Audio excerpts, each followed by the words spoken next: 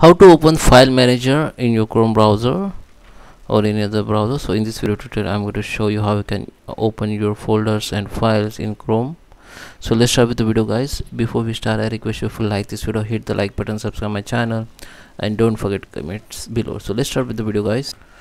Okay, so here I'm on my Chrome browser. So simply what you need to do, just open any folder in your computer. I just open this folder. Okay, open any folder. Now just click this link and just copy it, come to the browser and paste here. Just right click on paste and now hit the enter.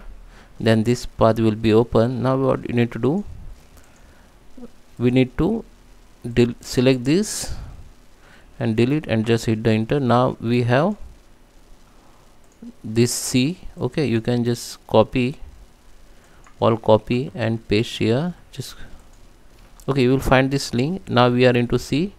If your computer like drive like F, then you can select the F, then all F driver folder will be open. Okay, you can select, copy it, you can copy it, double click on it.